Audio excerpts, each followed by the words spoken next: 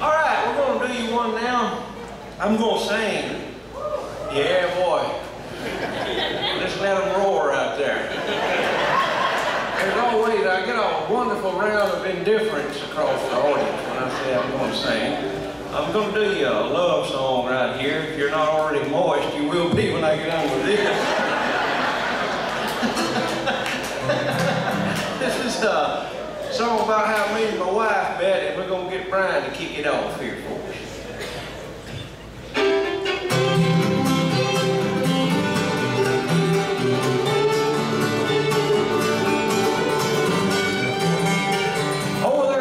Tennessee, where I was born and raised, I used to take a moonlight stroll in the pasture where the milk cows graze.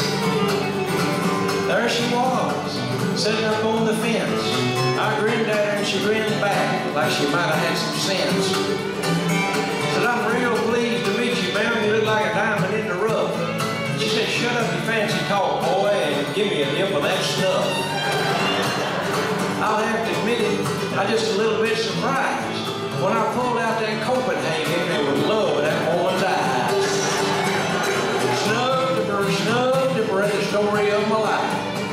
Snuff dipper, bet she make me an exotic wife.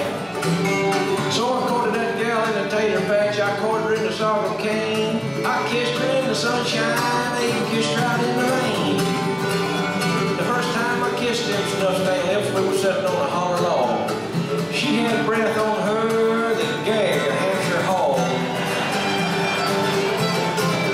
She said, good God, sweetie, what a pucker, you really know your stuff. She said, you didn't want no kiss at all.